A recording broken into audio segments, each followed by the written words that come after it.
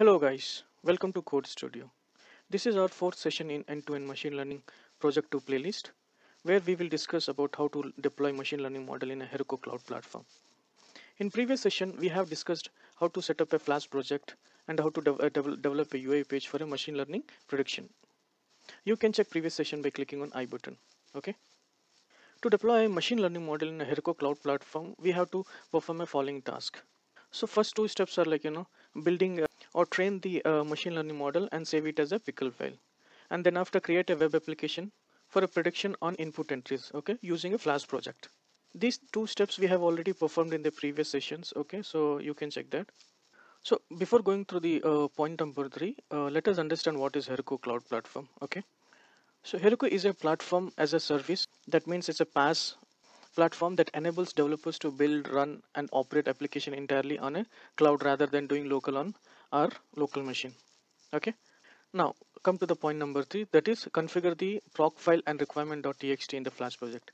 Basically, when you plan to deploy a machine learning model, okay, web application in a Heroku Cloud platform, these two files are first entry files. Okay. So requirement.txt. So basically this is the first entry point for a program. It will install the dependencies which are required to run your code. Okay. Requirement.txt will tell Heroku that this project will require all these libraries to successfully run the application. Proc file. Heroku requires a proc file to be present in your in your app root directory.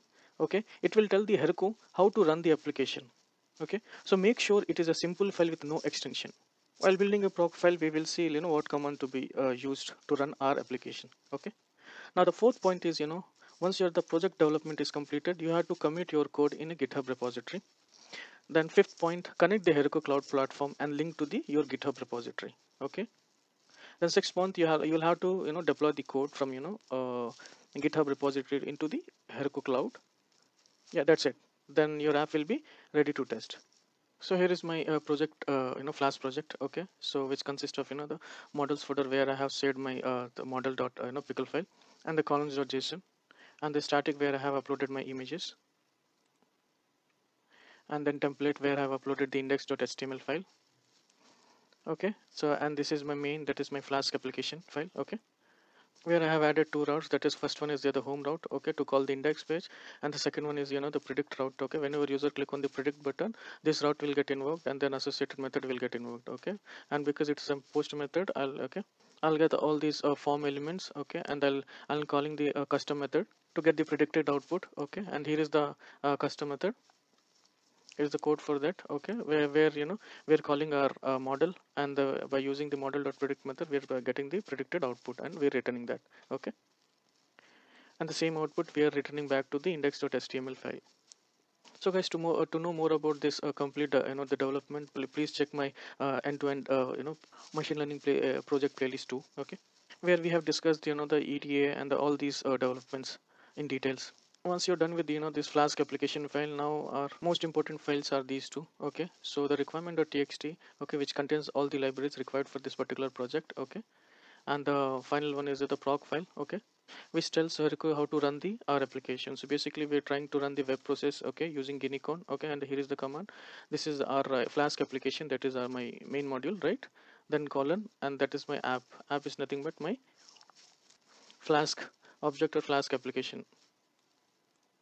Okay, so you have to prepare this proc file also when we plan to deploy this code into the Flask into Heroku Cloud platform.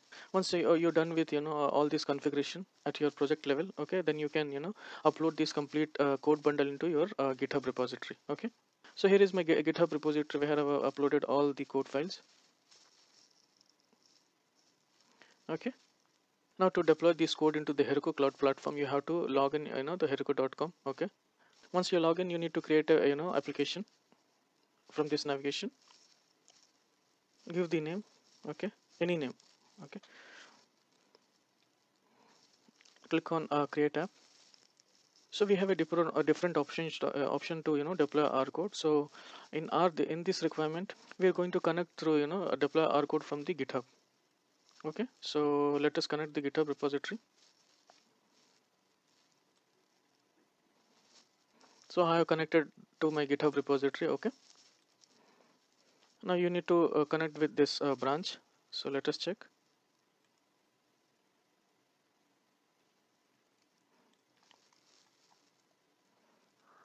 So connect now. So it's been connected.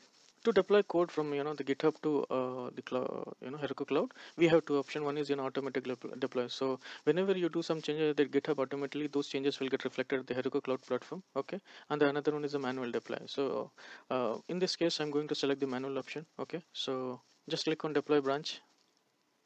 It takes some time and it'll start installing all those libraries from the requirement.txt file. You can see the messages. So it is installing all these libraries. So once it is completed, you will get the URL like this. Okay, and also if there is an issue, you can see from this log.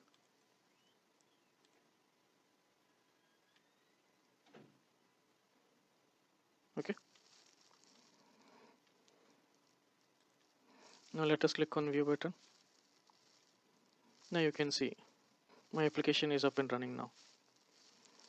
So we can test it. Now let us test this application.